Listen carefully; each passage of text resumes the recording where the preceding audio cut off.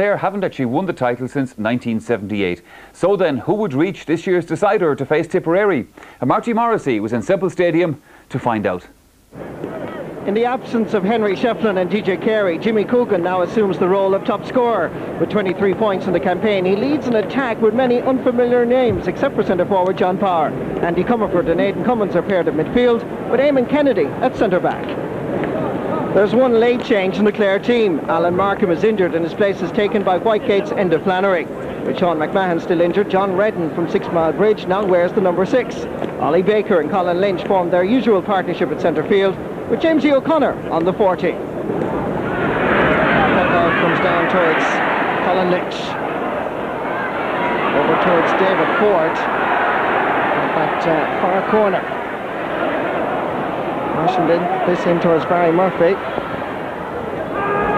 bit of a rash clearance, it must be said, by Paddy Mullally. Jamesy O'Connor feeding Garrod Considine, and Clare are 2 points to the good. Despite the terrible weather, Semple Stadium pitch here is in just beautiful condition. It's like a carpet. John Power getting involved for the first time. That's good work by Tom Drennan. John Redden made quite an impact at club level at centre-half forward, but now back at centre-half back for his county. Andy Comerford sending this in dangerously towards a full forward line that is by far the strongest line, as David Buggy gets Kilkenny's first score after just almost 4 minutes of play.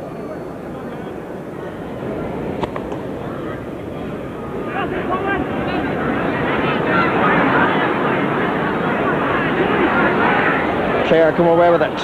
Garrod Considine from the Cracklow club has a go, and that's 4 attempts and 4 points for Clare.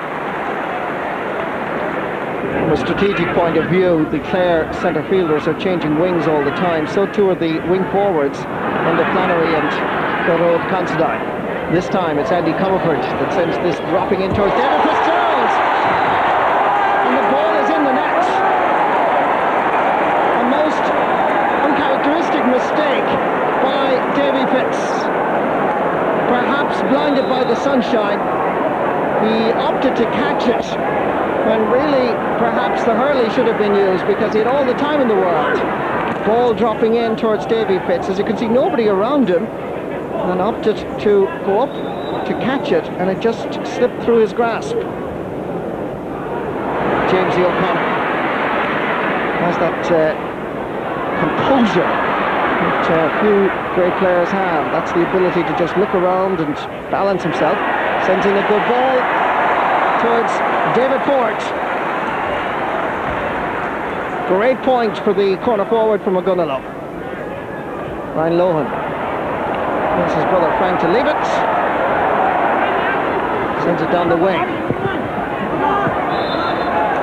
Line ball Clare. Brian Cody against a Clare side that are very determined. Must be concerned because he has wind advantage. Ollie Baker. That's a great cut. Up towards Gilly. Niall Gilligan. Makes an angle for himself and taps it over the bar.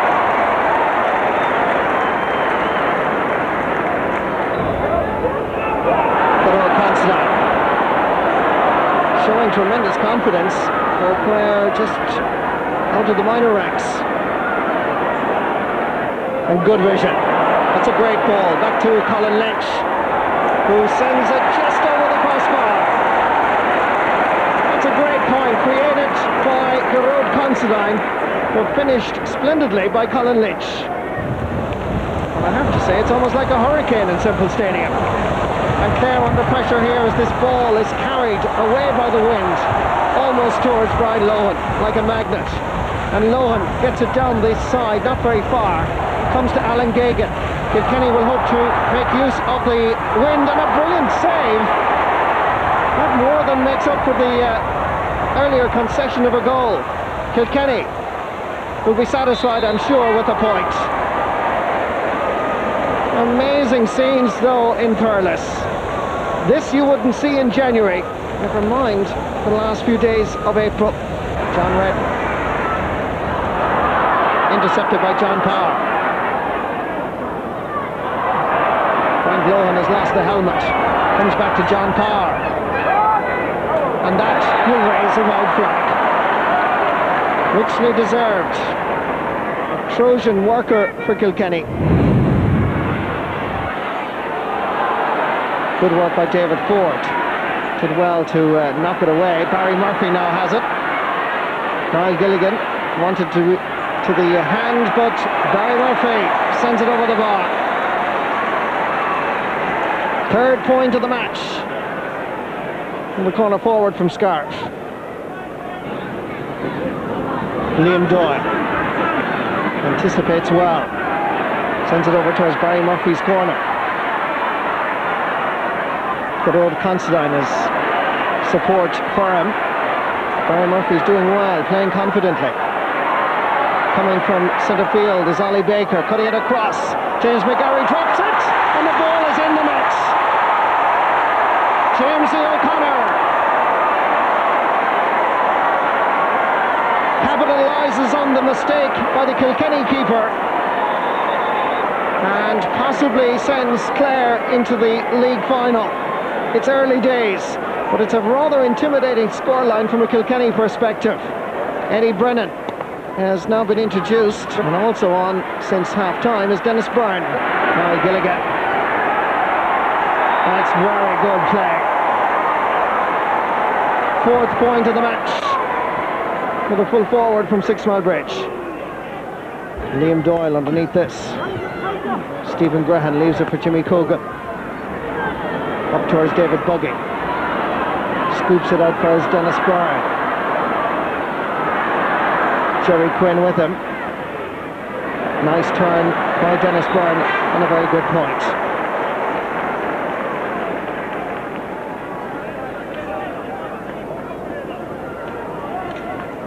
Sean Mealy into Flannery. Now finds David Ford. Eamon Kennedy comes in to challenge. The great pace by the wing forward from McGonagall. Switches it across. There's a chance here for Barry Murphy. The ball is crawling in over the line.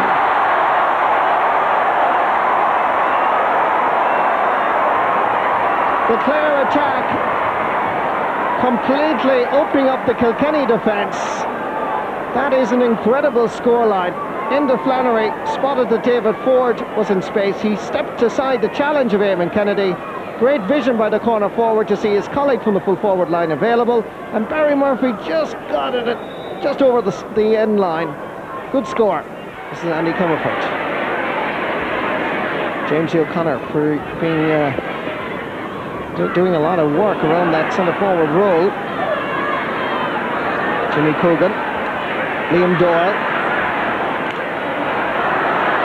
John Power coming through, flicking it on. There's a chance here. Oh, that hit the back extension, and that is a goal for Kilkenny. Eddie Brennan the scorer. Let's just check this. John Power got inside the Clare cover. Eddie Brennan pulled in it first time. Well, I'm not too sure about that, I must say.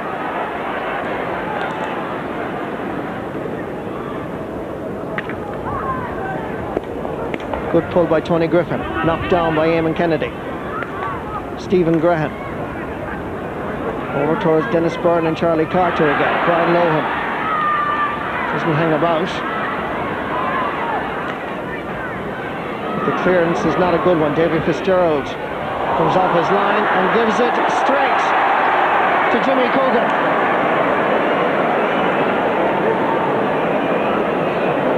It's not a good day at the office for Davy Fitzgerald. Kilkenny's third goal is undoubtedly a gift, as Jimmy said thank you from Davy, and the net was well rattled. Sean Mealy, Jimmy Coogan. This ball just carrying perhaps a little bit too much pace. Eddie Brennan did well, but lost out at the sideline. And the referee blows the full-time whistle. No doubt about the Masters in Semple Stadium this afternoon. Not quite a memorable day for Davy Fitzgerald, but so many times in the past he's been the hero. But despite not a good day in the office for Davy, Clare go through to the league final and can afford a smile with Charlie Carter. A very impressive display by the Banner County. Clare 221, Kilkenny 3-8, a 10-point victory for Clare. Yeah, we're starting to gel well. There's a good atmosphere in training, and you know, things have gone well this year so far, but it's still early days. It's still only the end of April, and you know, I suppose both ourselves and Tipper are conscious that, you know, on the 3rd of June, you know, only one team goes through, and that's, I suppose, what everything's been geared towards. Well, for the moment then, Clare through to that league final. Their opposition will be last year's beaten finalist Tipperary, following their easy defeat of Galway yesterday. Here's Marty again with the best scores from Ennis. Conor Gleeson again, as Galway seem to have problems with the big midfielder. Declan Ryan coming through. Is Lar Corbett showing for the first time in this match. Thought about a goal! Absolutely superb. The first and only time he touched the ball in this opening half. 15.5 minutes. He grabbed the sliotar for the first time, looked around, saw the spot available and lashed it past Liam Donoghue. Great goal. Well knocked down by Tomas Dunn. Picked up by Mark O'Leary. Back to the captain. That's very well won by Owen Kelly.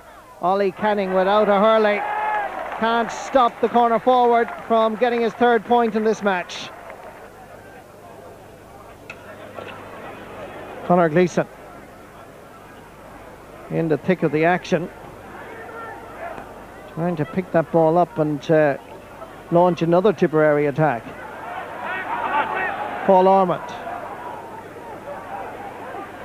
Lar Corbett, Eddie Enright, good vision, send it up towards Declan Ryan, brilliantly caught, turned and sent over the bar. This is copybook stuff from a Tipperary attack that quite simply looks awesome. The young and the old are mixing in a cocktail that looks simply unbeatable.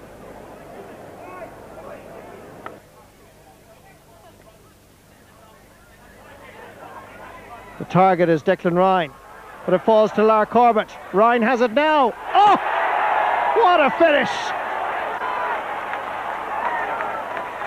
Absolutely deadly. You would travel far to get a better goal than this. As Eamon Corcoran sent this in, Declan Ryan couldn't avail of it the first time. Lar Corbett knocked it down for Ryan. What about that? We felt last year we didn't use the ball very well in the forwards. I mean, maybe it's a factor of becoming a bit more experienced, where players are not shooting on sight. We had 56 wides in the championship last year in 4 games, which was enough to win most games. You know, we were beaten by 2 points in the games we lost. So like, the lads have realised that we need to work on that and play more as a team and have less individualism and certainly less selfishness around the place. And I'm thankful that in that regard we're playing much better this year. Yeah. So it's Tipperary versus Clare in the Allianz.